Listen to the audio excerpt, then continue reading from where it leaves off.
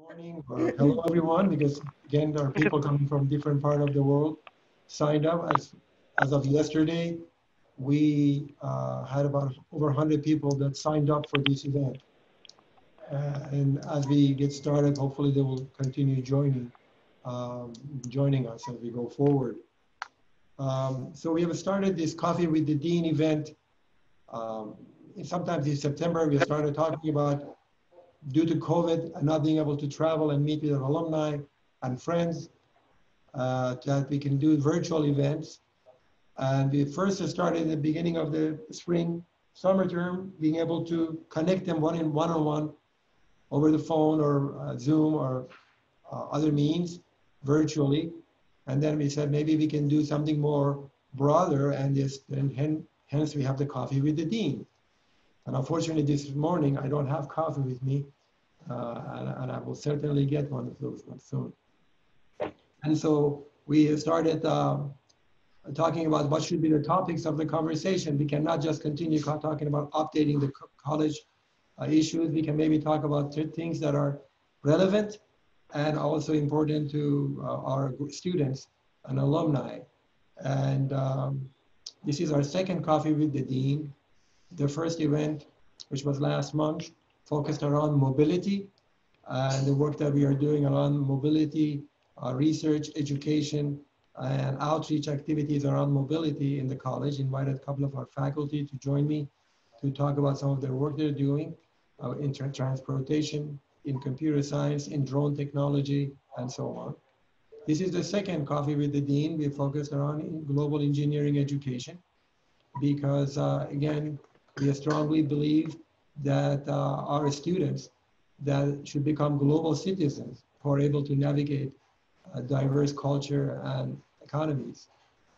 Around 2012, 13 timeframe, as we laid out our strategic plan for the College of Engineering, we highlighted 5 high impact practices that will help our student better prepared for the job of the future that can work across national and international boundaries.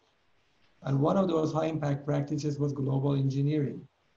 And we were able to, since then, able to send our students abroad, to study abroad, to research abroad, and internship abroad.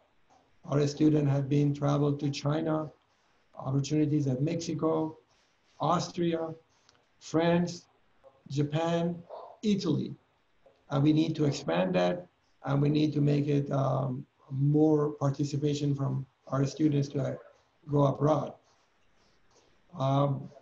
The challenge for us is that getting our students understand the value of global skill sets, not only focusing on just what they do in Detroit and at Wayne State. So the skill set that we're looking at, be able to do language and cultural skills, be able to do teamwork and group dynamic skills, knowledge of the business and engineering cultures of counterpart countries, and knowledge of international variations in engineering education and practice. So again, going abroad is one approach, but also bringing students from abroad here to our campus, recruiting them to make it to be a diverse community in our college and our campus. With the emphasis in global engineering and outreach, in 2018, one of our alum, Dr. Nancy Philippart, and her husband, Thomas McGrail, helped us to establish a Center for Global Engineering Education. They provided a gift of $1 million for us to establish this center, which allows our students to benefit, fully benefiting with a global perspective in what they're studying. Some of our faculty volunteer to take our students overseas and work with them, not only work with our students, but also working with the counterpart universities who hosted us in those locations. So we would like to continue expanding this, and it's becoming more and more important for us to recognize that today, with the current location that we are in Detroit, we have many global OEMs in Detroit and industries that are having offices across the globe, and some of those engineers come to Detroit to work with the American counterpart, and some of our engineers are traveling overseas continuously. As we travel with my colleague Ahmad Ezzeddine here, who's here, we will see the plane is filled up with business executives, engineers that are going abroad to work on their overseas operations. So it's important for us to be able to make sure our students are very comfortable in those settings and in those environments. With that in mind, we decided to establish this Coffee with the Dean, focusing around that, telling you what we are doing and hearing what are your thoughts are on how we can help, you can help us in enhancing this program and make it really a showcase for the college. With that in mind, we have several panelists here, but I'll introduce my colleagues, Dr. Ahmad Ezzeddine, who is Associate Vice President for Educational Outreach and Global Programs at Wayne State. Dr. Ezzeddine, in that role, helped me quite a bit in establishing many partnerships with global universities. And also he was partnered with me in sending our student overseas. He's an alum of the college. And with that short introduction, I will welcome Ahmad to say a few words and introduce the remaining panelists. Ahmad? Thank you, Farshad. Good morning, everyone. Good to see you all. My name, as Farshad mentioned, Ahmad Ezzeddine. I'm the Associate Vice President for Educational Outreach and International Programs.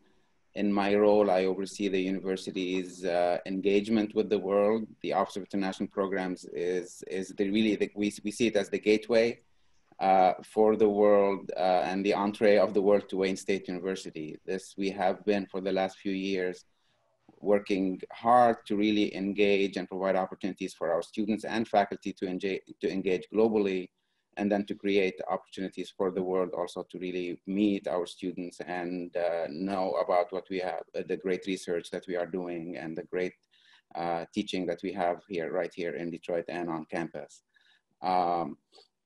Today it gives me, and as Farshad mentioned, I'm a proud alum of the College of Engineering, Industrial Engineering, and I have been actually, the College of Engineering has been one of our most active partners on campus.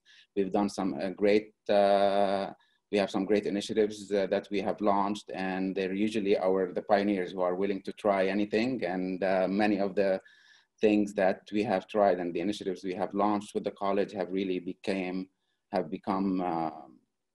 models for other colleges on campus, whether it is dual degree programs, whether it is research internships, global research internships for students, and a few other activities. But today I have the great privilege of moderating a session with three amazing people, three alums of the college who have been great supporters and leaders in their own fields. And I'm going to introduce them shortly. I'm going to have a few questions, and then we'll have a chance to open it up to your questions with them. Starting in alphabetical order, we have with us Sandeep Johri.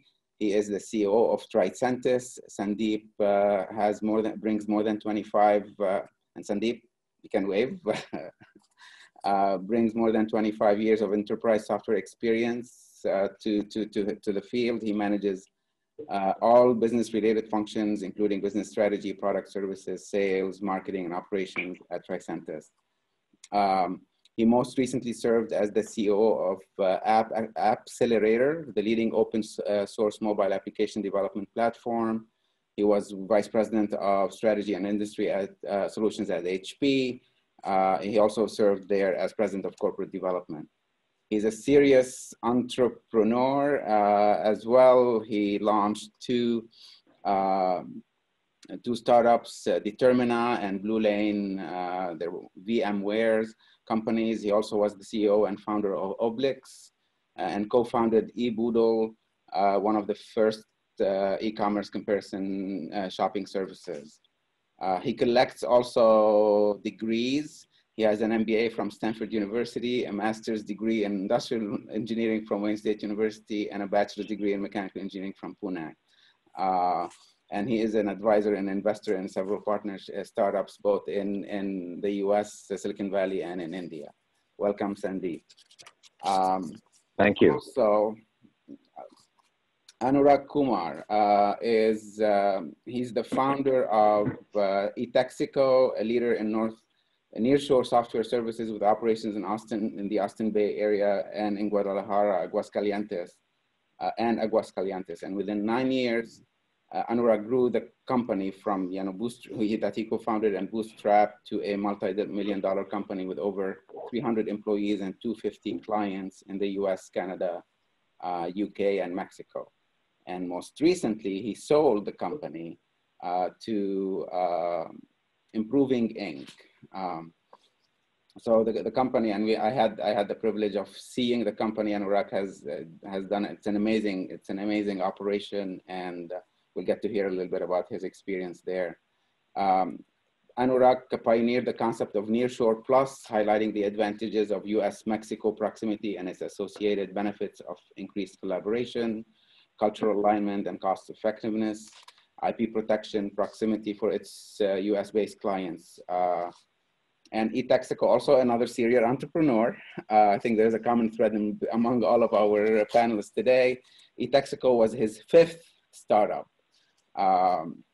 He was before CEO of 2 IT services companies with operations in US and India and UK.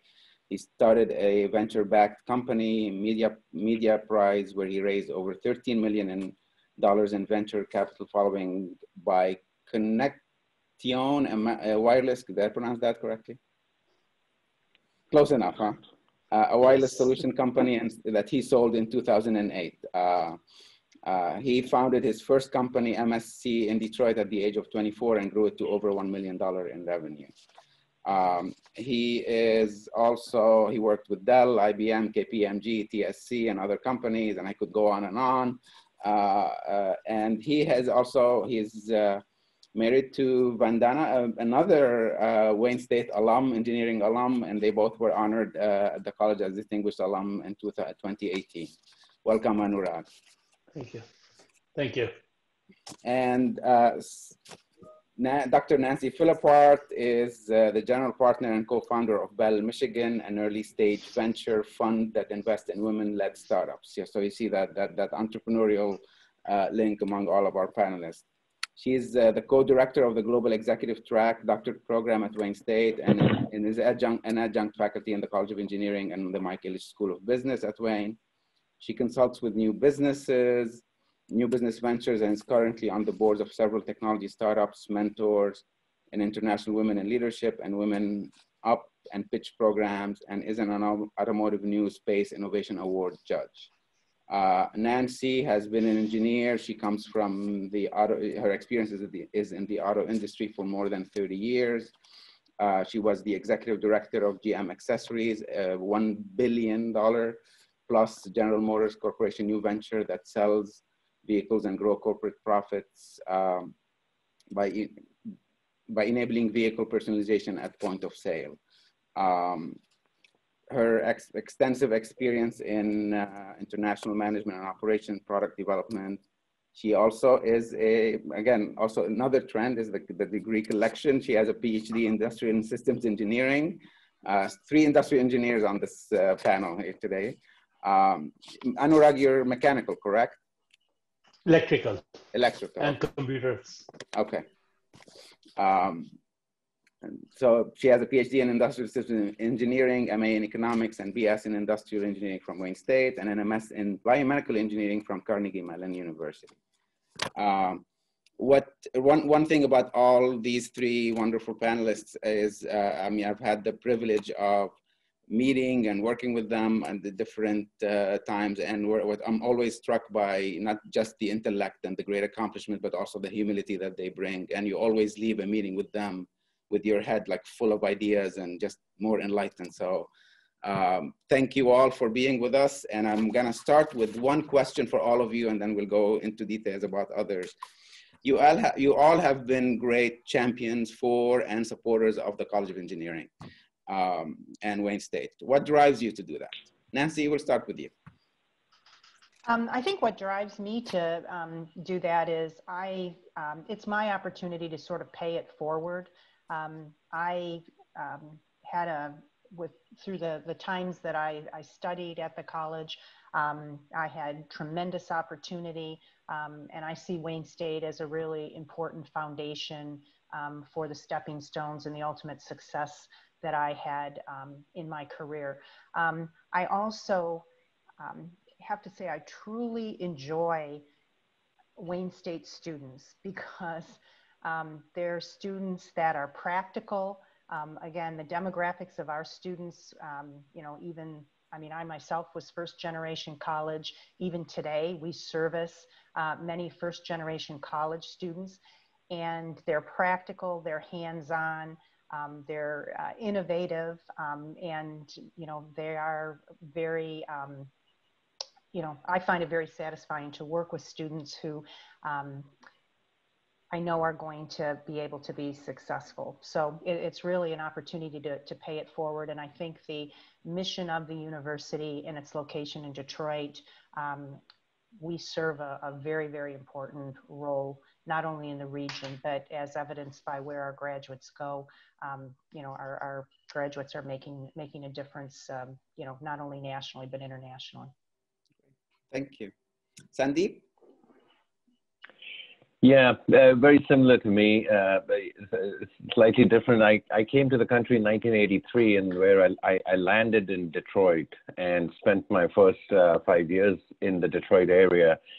But I think of Wayne State as home to me because it really, it was my first experience in the US. It was a fantastic experience. The university was just incredible. You know, the International Center was helpful. I was in industrial engineering. Each of my professors, Dr. Knappenberger, who was the dean at the time, or no, he was the head of the department, just took a real personal interest in me. And I feel like I wouldn't have been successful or done anything in my life without the opportunity I got from Wayne State. And to me, it's just giving back in any way. It was so formative for me. I spent 2 years at the university. Dr. Knappenberger also asked me to teach a graduate class after I graduated, which was, again, a unique opportunity. It's a little bit of an immigrant story. It didn't land with 20 bucks in the pocket, as most people like to say, though I think I should make it more interesting by claiming that. But I did come with only 1 semester's worth of tuition, and had no idea how I was going to figure it all out. But Wayne State made it happen for me. I taught, I worked, just the dean, faculty, students, everything was just incredible. So for me, it's all about giving back and seeing what, you know, if others can have as good an experience and have as impactful an experience when they come to graduate school. For me, it was tremendously impactful. I could relate to several parts of the story. I was an international student myself, came in 88 to Wayne State in 89. And I also had Dr. Knappenberger. I managed to pass his stats class with a B. So I had Dr. Knappenberger too. Yeah, so he was a tough cookie, but great man. Anurag. Ahmad, not to show off, but I got an A in every class of his. Oh, okay. Good morning. I only had 1 class with him, so I think. Well, good morning, Anurag Kumar. Sandeep and I, we actually used to hang out together. We share a long history. Like Sandeep, Detroit was almost my first landing spot in the US. I landed there in 84. The interesting thing was, before Detroit, I had 1 year in Pittsburgh, but really I grew up in Detroit. And before Wayne State, I was working and going to school full-time. So 2 full-time things going on. I started my master's in Oakland University. I did 1 semester there, and then my job changed, and it moved to downtown Detroit as a contract programmer at that time. And in those days, I-75 was not the easiest commute from Auburn Hills all the way to downtown Detroit every day. So one day I showed up at the university, and I forget the dean at that time. And I said, sir, I think he was from India or Pakistan. I said, sir, I can't commute all the way. Can I please get into Wayne State? I need to complete my master's. So I'm from IIT, I had good grades. And without any application or anything, not only he transferred me to Wayne State, he transferred all my credits from Oakland University. So I landed in Wayne State. I stayed on the campus for a while. Along the way, I got married, Anurag Kumar, and then she joined Wayne State. And at one time, we were taking our classes together. And once in a while, I hate to admit that he would do my homework because I was also working full time. And, one of the common courses was pacing. And so just a lot of fond memories, how Wayne State took us in, two young married couple, me working full time. And I remember I used to commute to Lansing because that's where my job was at. So I would commute to Lansing, do my homework in the evening, run back to Wayne State to do my evening classes. Just a lot of effort, a lot of positive experience. I saw the library going up in those days. And I stayed in Detroit for almost 12 years. So Detroit is kind of my home. Both my kids were born in Detroit. One in Detroit, one in Royal Oak. I started my first company there. I got my first, and that company didn't do quite as well. I got my first break at IBM. And then IBM moved me to Austin, which is where I am. So like Sandeep, I'm a serial entrepreneur, but the thought is Wayne State made us where we are. It gave us opportunity. It gave us the landing spot. It treated us really, really well. And this is our opportunity to do something back for the university, giving back either financially or otherwise. So I'm really honored to be invited to this webinar or this meeting and share our experiences with you and perhaps give you some ideas as what can be done to continue to grow Wayne State University. So thank you for that opportunity. Thank you so much, Anurag. Staying with that theme of really giving you opportunities, you have started to give Wayne State students opportunities as well. I had the privilege of traveling with Farshad to Mexico with you, to iTexico, and you started an internship for Wayne State engineering students. Can you talk a little bit about that? How's that started, and where do you see that developing, and how it could continue to help students? So just as a background, my company iTexico has teams in Mexico, in 2 locations. In Mexico, in Aguascalientes, Guadalajara, providing IT services, software development, digital services to clients in the US. That was my first experience being exposed to Mexico. So we have all traveled to India, to Europe, to all other parts of the world, but very few people have actually experienced working with talent in Mexico. And when I started the company in 2011, I really had no idea how it might shape up. It's just I thought, let me try that. I met my current partner, and we just started building a company, hiring people there and serving customers in US.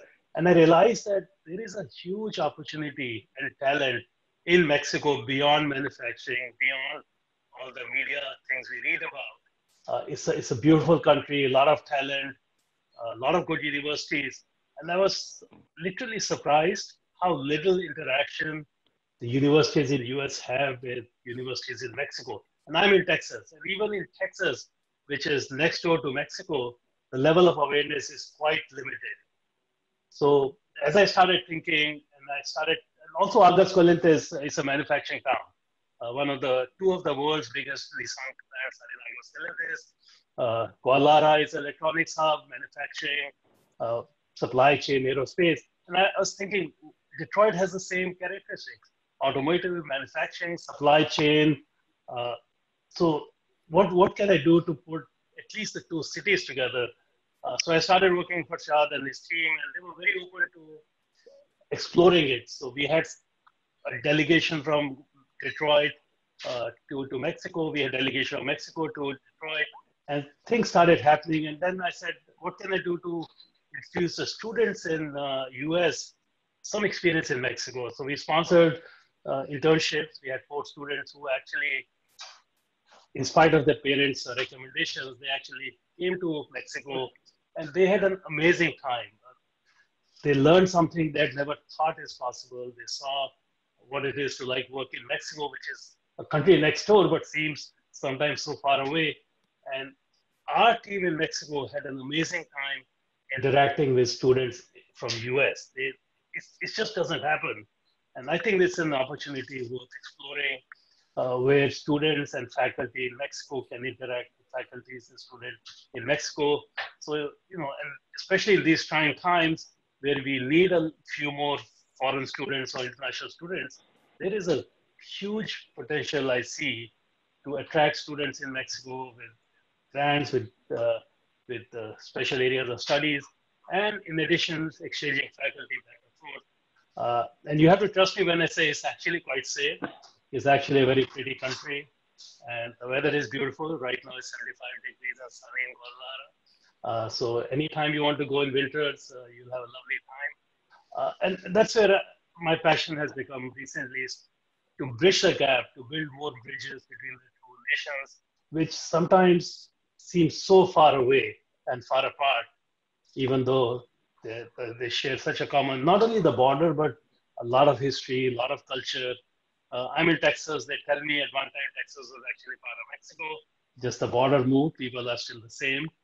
But we don't realize all that. And I would definitely continue to encourage Farshad and his team to increase that level of partnership and collaboration with Mexico. And I'm open to helping in any way I can.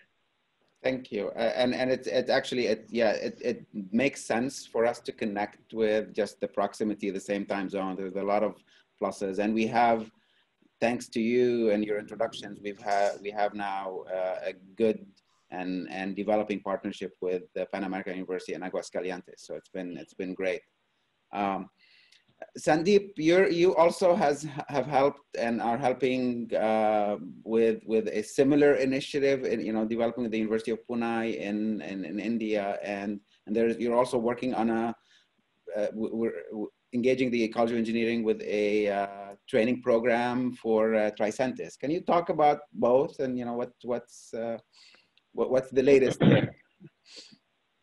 Yeah, so we are a software company, and our product is a testing product that large companies use to test their software, whatever software they've developed, whether it's a auto company or a bank or an insurance company, any software that they have it needs to be tested before it's put out there for usage, and we help them do that testing. So we are the global leader in that space, number one in the space globally. So we are always looking for testers that are certified on our platform, that know how to use the product, because that's how our customers can employ them, and the more familiar people are with the product, the better it is for us. So I was talking to the dean and came up with this. I said, we would love to develop a course. The funny thing is,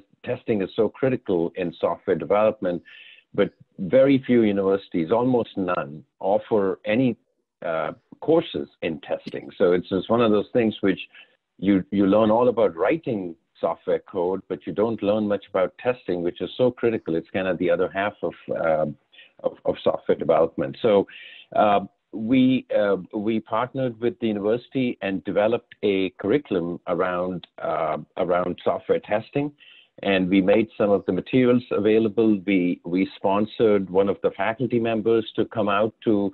Tricentis was headquartered originally in Austria. That's where it came out of. So we had him come out and visit us to get to learn about the product, about the company, about the space. He also attended a conference that we have annually just to get more familiar, and then put a great semester-long course together, and we ran through. So we sponsored the dean can say exactly what we sponsored. I'm not sure, but we sponsored effectively that course, which was a innovative course in the sense that very few universities offer that. And if you have, graduating out, it makes you more marketable. So I hope it was useful for the students as well.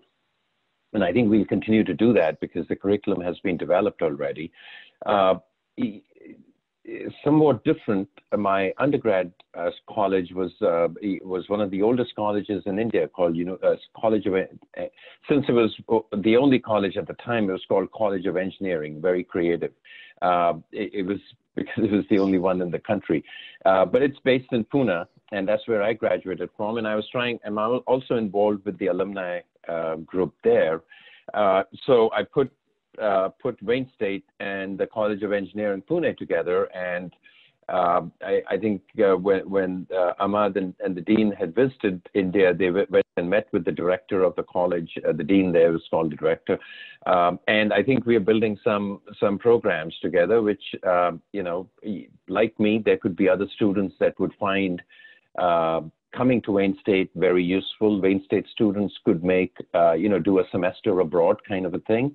Pune in India is one of the tech hubs, so it's also an auto hub. It's where it's kind of the Detroit of India as far as automobiles are concerned. So it just made a lot of sense, and I'm really grateful that the dean actually took that and took the trouble to go and visit the college, and hopefully there'll be more programs that come out of it.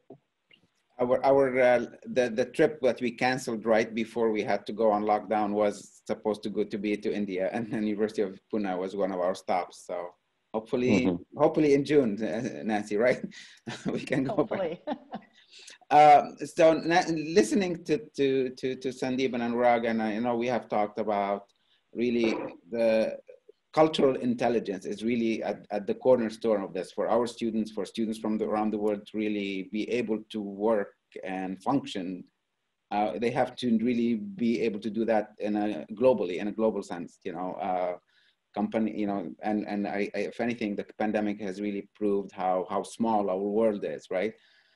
So you have been a great advocate, contributor and driver for cultural intelligence. Why is that important now, and how do we continue to integrate it and build it into our curricula and our teaching, and why it's important to include it in everything we do?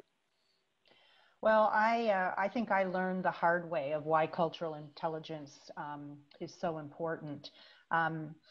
I had the opportunity in my automotive career to work internationally.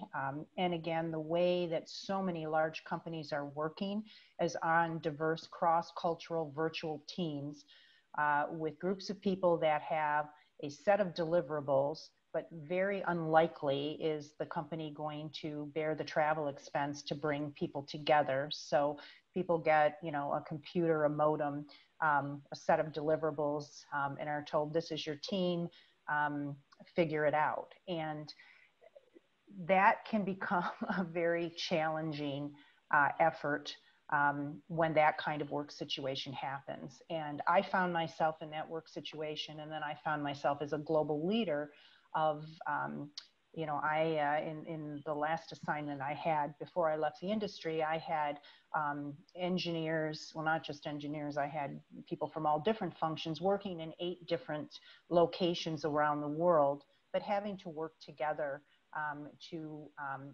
design, develop, execute, market, and sell product. That these were all aftermarket OEM produced aftermarket parts that were sold in the dealerships in the various places that around the world that GM sold automobiles. And I learned that people did not, culture is something that we all take for granted. We're acculturated from the minute we're born. Our parents start it when we go to school. Our communities, our neighborhoods, our, churches and temples and so on that we attend all develop this set of beliefs and values that we take as being normal. And we don't oftentimes understand that our cultural beliefs and values differ from others' cultural beliefs and values.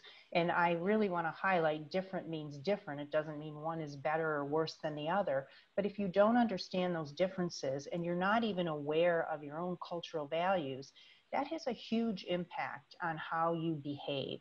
and it has a huge impact on how you behave at work. And I like to tell this story because not only does it make things, sometimes the dynamics of people working together difficult, but it can have huge, huge impact on business performance. So the story that I like to tell is that, we were doing an engineering program in Seoul, Korea, but it was an international program. So we had people from Germany, and we had people from Mexico, and we had people from Brazil, and we had people from the US, and we had people from Canada, that were all working together because these product that we were developing were going to be sold in all those markets. And so I was the executive in charge of that program. The people that were working on that program were several levels lower in the organization than me, but my American leadership instinct said, this is going to be a tough program. We're working virtually. These people are never going to meet each other. We're traversing time zones, and we had a pretty tight time schedule and a pretty tight budget to make this happen. And of course, we had promised a lot of things to dealers. They're all excited about when they're going to get this product. And so my American leadership instinct was to say, I'm going to participate in these meetings, even though I normally would not have, because then I can help remove roadblocks right on site. And so, every morning, and I tell you, we did these meetings because of bridging time zones at 5 a.m. every Tuesday morning. And so I'm thinking we're making progress because, people are saying, oh, this is, we're getting status of what's going on. 6 months before launch, I'm on a plane. I head to Seoul. I go into the prototype shop it happened to be a Bupyeong, and I can see this program is in bad shape.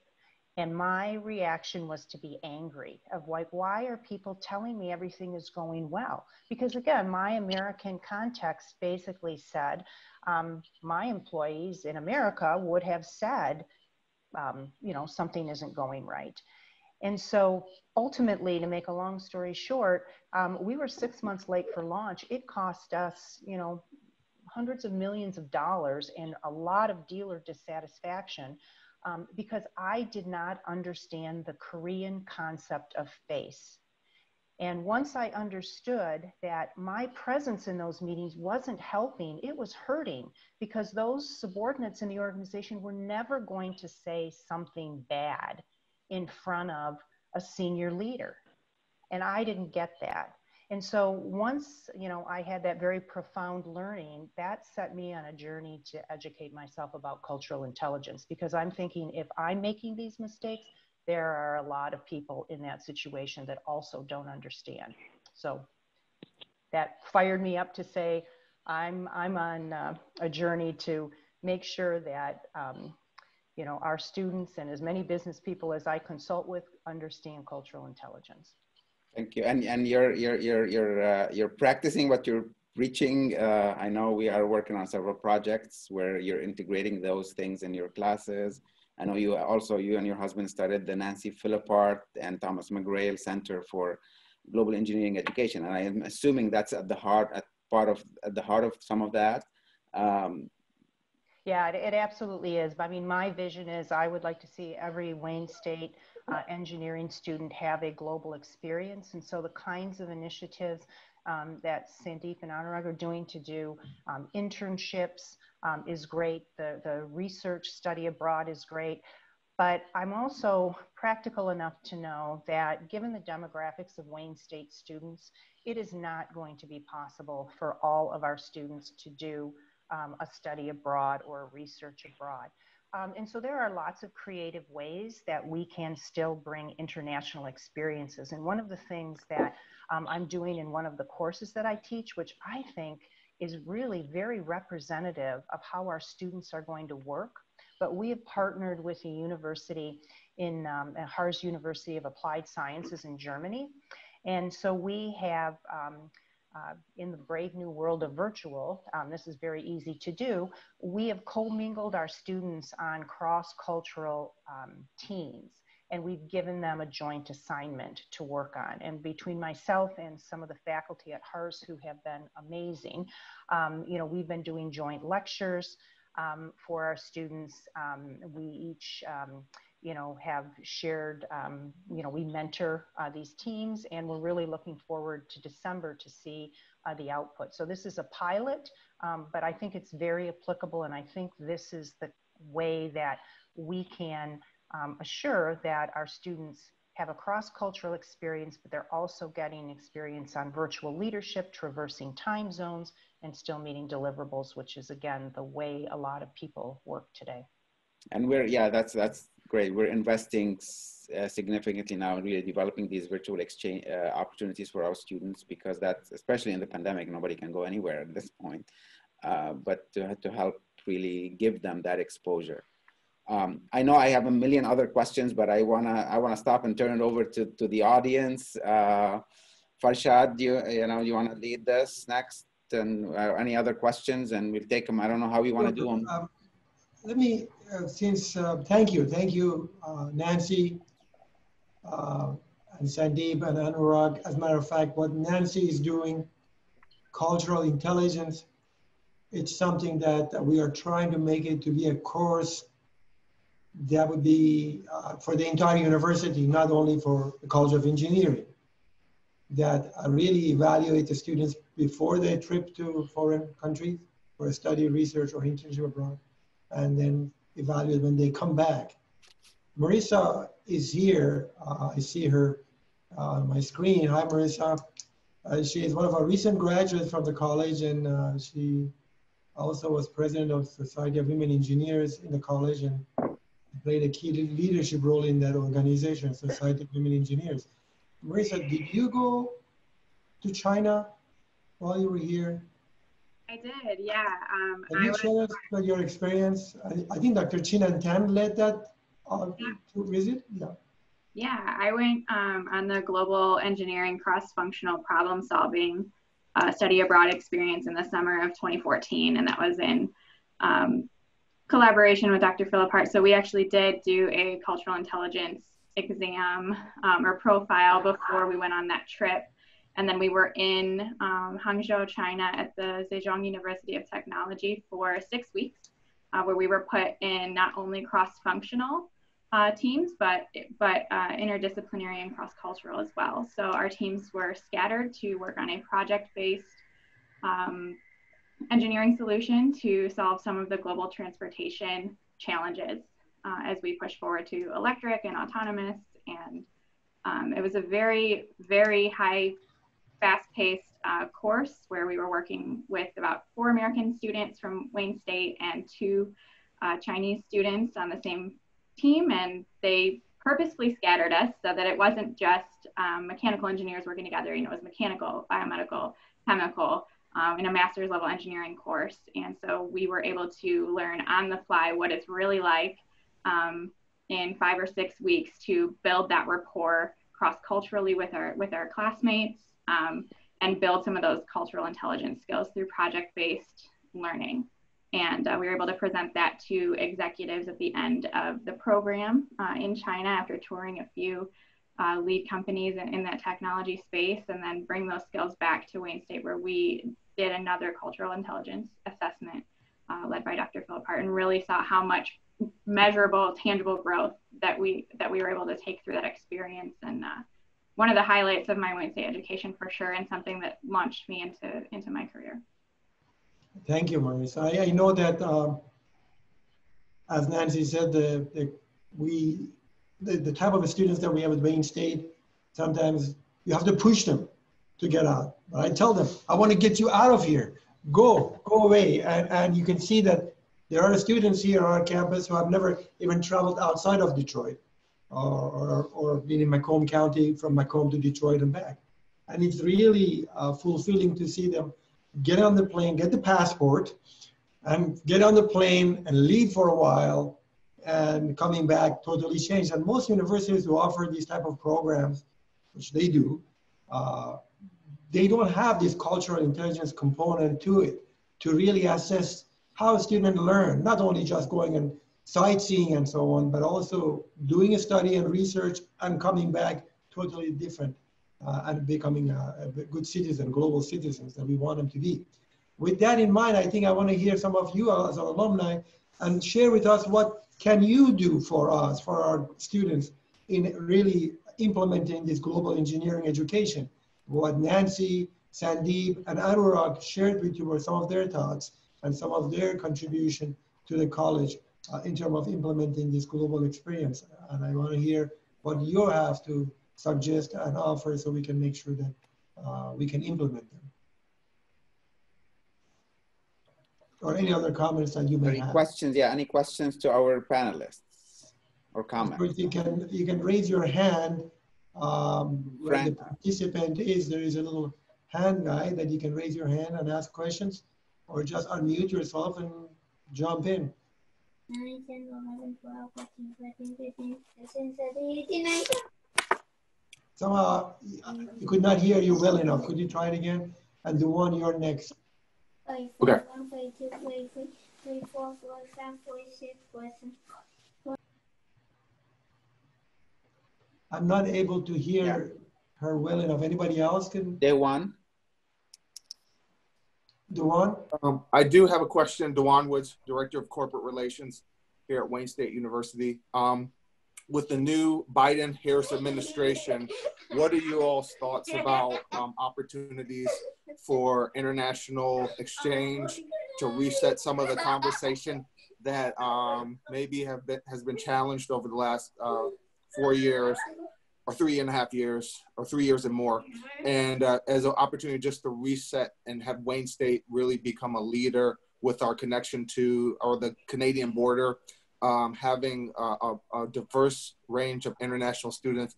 What are you all's thoughts as leaders that we can, as a university, and Dr. Fotouhi and Ahmad Ezzeddine's leadership, really take it to the next level in the next 4 years? Thank you.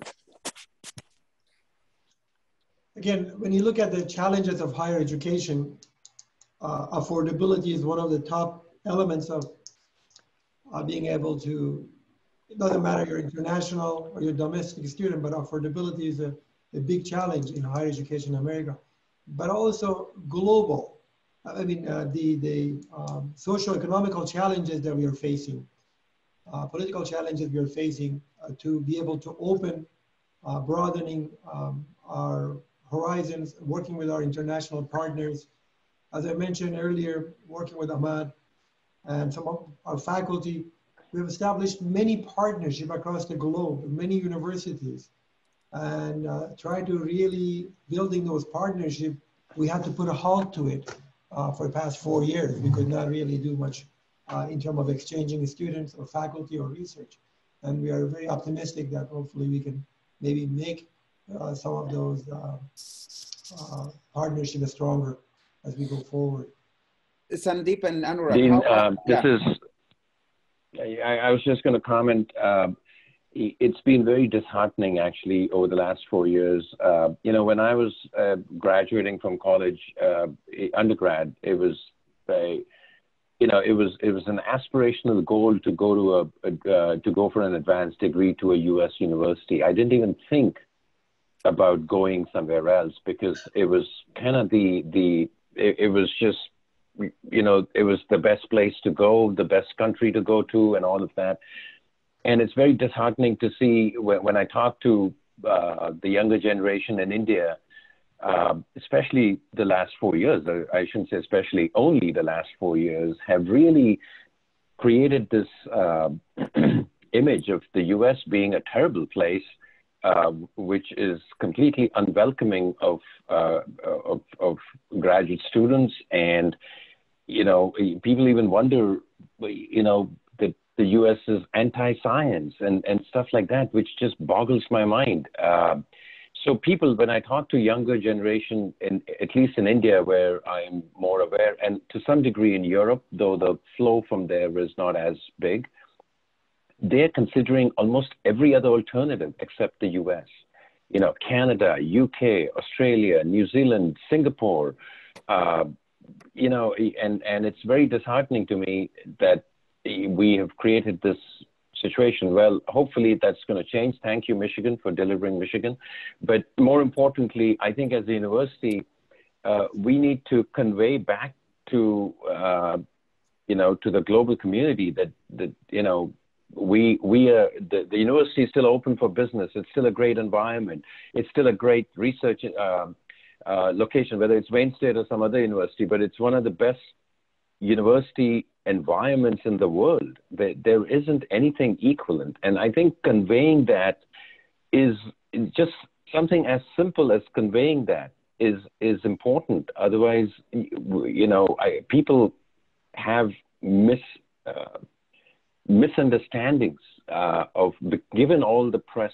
People have misunderstandings. They think they're absolutely not welcome, and it's kind of amazing that this could happen in 4 years. So I think, John, it's really important that we should have an outreach to the broader community, international community, inviting or whatever, making it attractive as business as usual. Anurag, you have some comments? Nancy, yeah, go ahead, Anurag.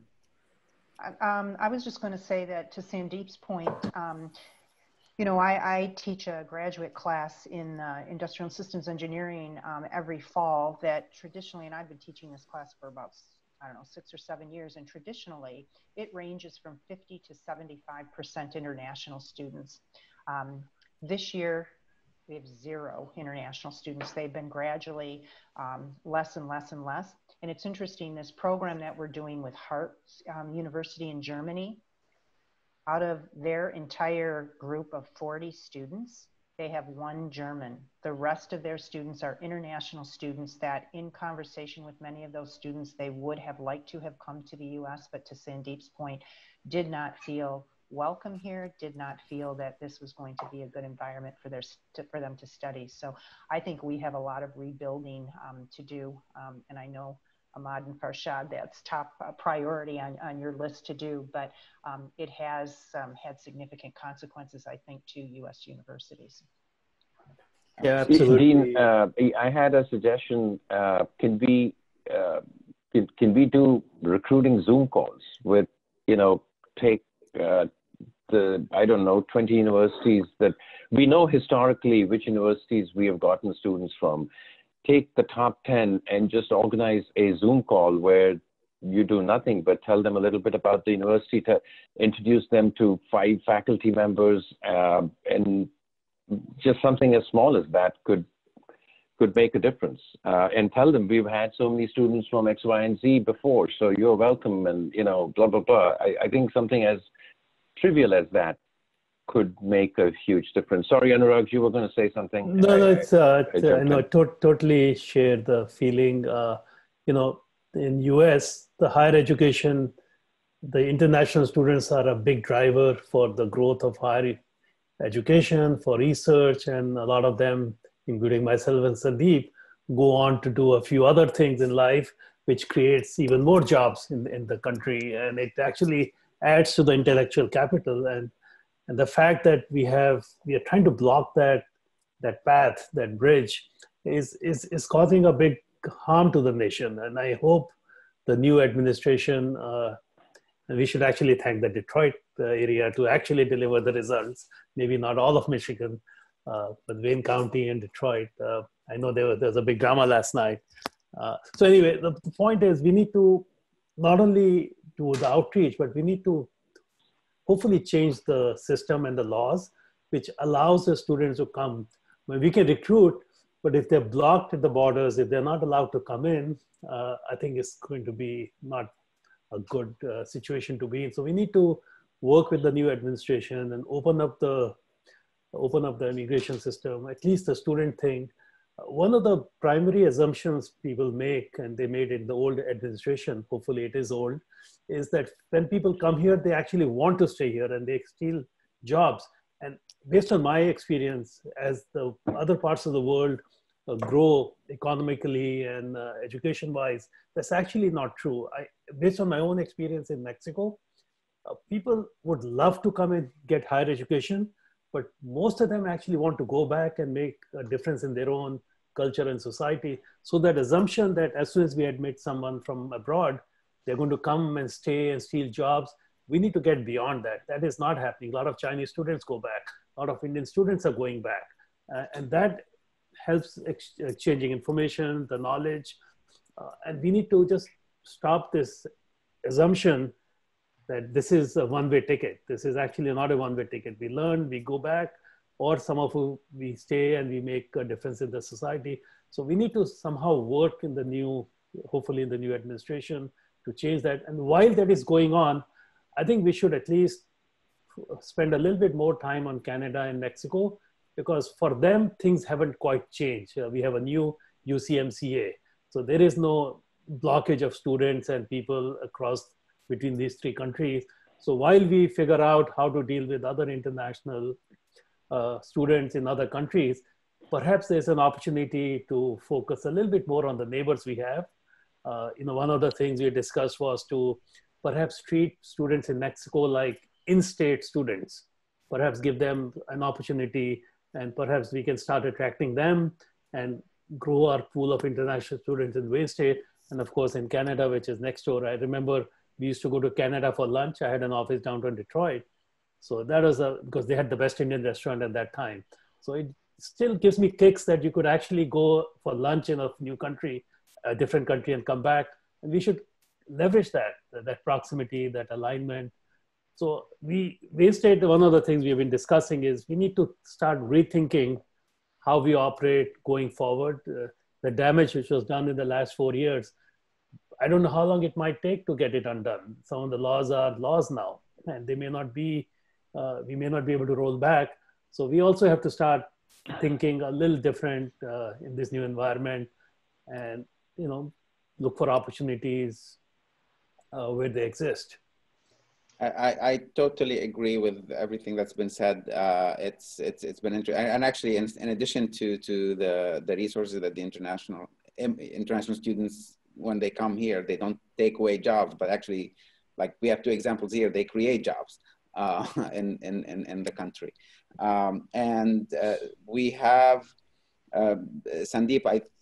You're right on. We have been doing those types of things of outreach. Actually, the pandemic has helped us because now everybody's at home even in other countries. So we've been able to reach them, and we've been doing a lot of webinars and town halls with prospective students, and we've reached actually every student who were supposed to come, all the students who were supposed to come in January, but they couldn't because of the pandemic this time. And we were hoping that some of them will be able to come in January, but now with all this new lockdowns, we're still unsure. But we're doubling and tripling our efforts in that regard. And ultimately, I think it's, as you indicated, is really it's a war for talent.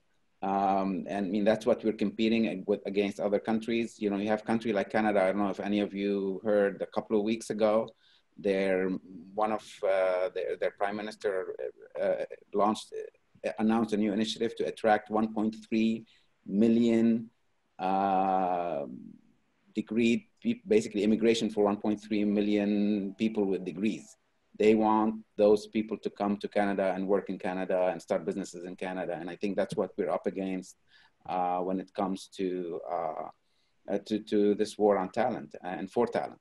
So, but we'll keep moving, we'll keep trying, and with all of your efforts and support, I think we can. We're not going to give up. I don't know how we're doing on time, Farshad and team. I think we're going till 11. Is that correct? Or I think we're on time. We actually had it scheduled till 10:30. Oh wow! Oh, there is somewhere in the world it's not 10:30 yet. I bet where Oliver is, it's not 10:30, is it? Sandeep is in California, 3 hours behind us. So there it is. No, I definitely want to hear if you're interested to share with us, what are your thoughts? How can alumni like you and friends like you who are on the call can help us to broadening this opportunity for our students, especially engineering students? Again, when you look at an engineering products that are out in the market, it is not done solely in one location on the planet. is scattered all over the globe in terms of the design, prototyping, and building, manufacturing, and so on. So we need to make sure that our engineers can do that type of work and being able to support them. Again, Anurag suggested doing internship abroad, and he offered some of that to our students last summer and this past one. And Nancy is working through the center to help with this cultural intelligence. We send students coming back. Sandeep is bringing some centers of excellence around testing, software testing for our students. And that is important because not only we train our students to learn a new technology or product in this case, but also being able to provide internship opportunities for our international students who cannot do internship outside of the campus, especially in recent years, that they can do internship on campus, so we don't have to be worried about those type of things. So if you have any thoughts, you can share it with us through email. We have our contact information listed here, or also this is being recorded. We can share with you later on. And if you don't have any other question right now or comments, I would like to thank you again. Anybody else? Do I see anybody else commenting? Okay, no. So I want to thank everybody for attending today's event. And I wanted to invite you to attend our next Coffee with the Dean event, which is scheduled for January 15th. And again, the topics that we picked for the new year will be more around the Sustainable Development Goal established by United Nations. So there are 17 Sustainable Development Goals that was laid out by the United Nations. And so the next one would be focusing around water and sanitations.